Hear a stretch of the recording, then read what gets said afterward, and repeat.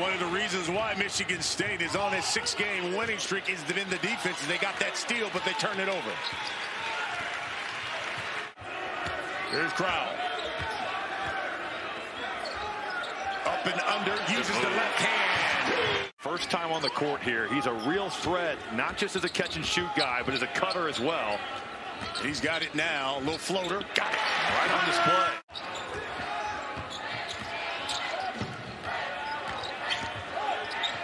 Gilmore with it. 10 on the shot clock. He fades and knocks down the jumper.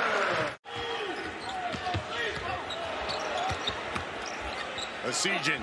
Shot is blocked. Got it back and puts it in. I love that he stayed with it. I love that he's got 2 field goal attempts. Lindsey. And here comes Hogard again, pushing the Walker. Shot is blocked. Pretty amazing that we're also nearing the quarter point of conference play. And that's, I guess, what we're going to have happen with those 2 early season games. Ilver kicks it out. That 3 is good by Esigian. And Akins is one of those guys you talked about back too. You know, he missed 4 games with the foot injury. Inside out, and then good move on the inside by Chris Hodges. That's his first bucket of the season. You just can't lose track of Chucky Hepburn. 50% from downtown this year, second in the Big Ten. Rejected. Here comes Davis back the other way. In case you're wondering, last time an unranked Michigan State team took on a Wisconsin team that was ranked 2017 and last year. Jaden Akins has had some breakdowns defensively. He's going to be tasked with guarding Connor Esigian, who's had a really nice first half. Inside the crowd, he lays it in. Last 3 games, but in that stretch, averaging 10 and 10 and also almost 4 assists. He has been a guy that in the past would say, well, if he's not shooting it, he's not going to be productive, and that hasn't been the case. Here's Hepburn. Nice job by Tyson Walker. He bumped that cut by Ilver, then got right back to the shooter, Connor Esigian. Here's Ilver. Backs him down and lays it in with the left. It's too easy if you're Joey Hauser. Marcus Ilver, I think he's going to be a good player, but I wouldn't say that he's a guy that just has lived in the weight room thus far in his career. He just moved Joey Hauser right out of the way. The 1-point lead for the Badgers, stolen by Esigian. If it was, I think Marty Sissoko would have been hanging on rims. That three's good by Hepburn. Hauser's got 13. He's the game-high scorer. Here's Crowl. They swing it.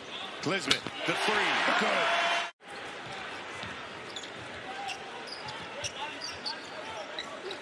There's the alley-oop.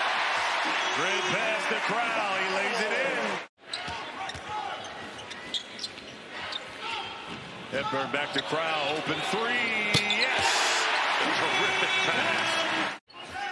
Badgers can retake the lead with a bucket. And it's Crowl in the lane. Count it in.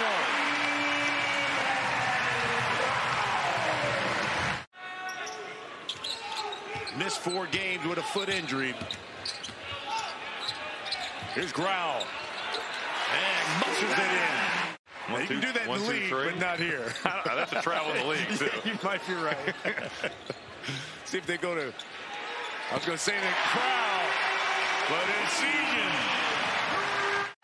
Better job there. Hepburn not getting turned down, making Walker use it. And there, a good defensive possession. Hepburn, this time hits Crowl. Off the roll. Spins. Powers it up and in again. They go into Hauser. Spins. Lost it. Hepburn got it. Turnover. He is a master of just taking your rock. 9 steals the last 2 games. Sissoko working on 4 fouls here. Crowl. He sat on that left shoulder. Crowl still got it. Still flips it with the up and under. They go to Steven Crowl. 2 minutes left in the game. Jump hook. Yes. A.J. Hogard could have pulled from 15 feet. No way. He got right to the rim. Great finish over the top. Step back. Hepburn. It's a 2. We're tied up.